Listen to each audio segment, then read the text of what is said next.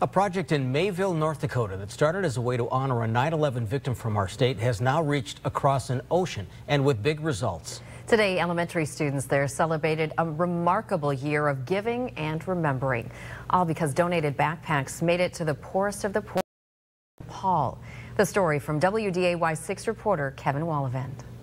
When I call your name, Clara, come and get your specific letter. In Mrs. Fugelberg's second grade class today, Noah. it was a little like Christmas. And then I'm going to give you a letter written so everyone can read what they wrote back to us. Letters have arrived from new friends in Nepal. The names are going to look different, boys and girls, aren't they? The letters come from children who recently received 200 backpacks collected and sent by the entire elementary school here in Mayville. Oh yeah, and we talked about this. Where do they live? The reason for the project, the person behind it, and a woman remembered are made for a TV movie script. She'd be pretty happy. Stanley, North Dakota native Ann Nelson died during the World Trade Center attacks on 9/11. She was someone, when she traveled to Peru, she didn't stay in fancy hotels and go to fancy nightclubs. She went to the orphanages and worked. Her friend,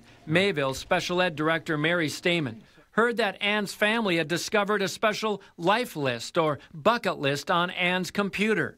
The word Nepal stood out. Ann could no longer get there, but Mary and Mayville children sure could send a piece of North Dakota to Nepal.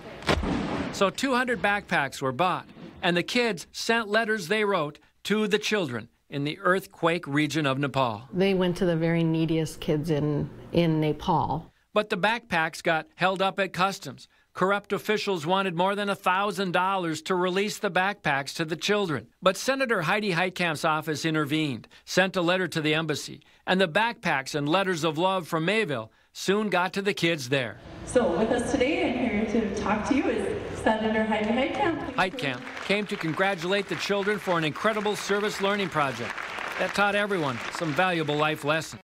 Start just as a small seed in Mary's mind of what can happen when you take an idea and you say, I hope I can get this done. I didn't know who you are.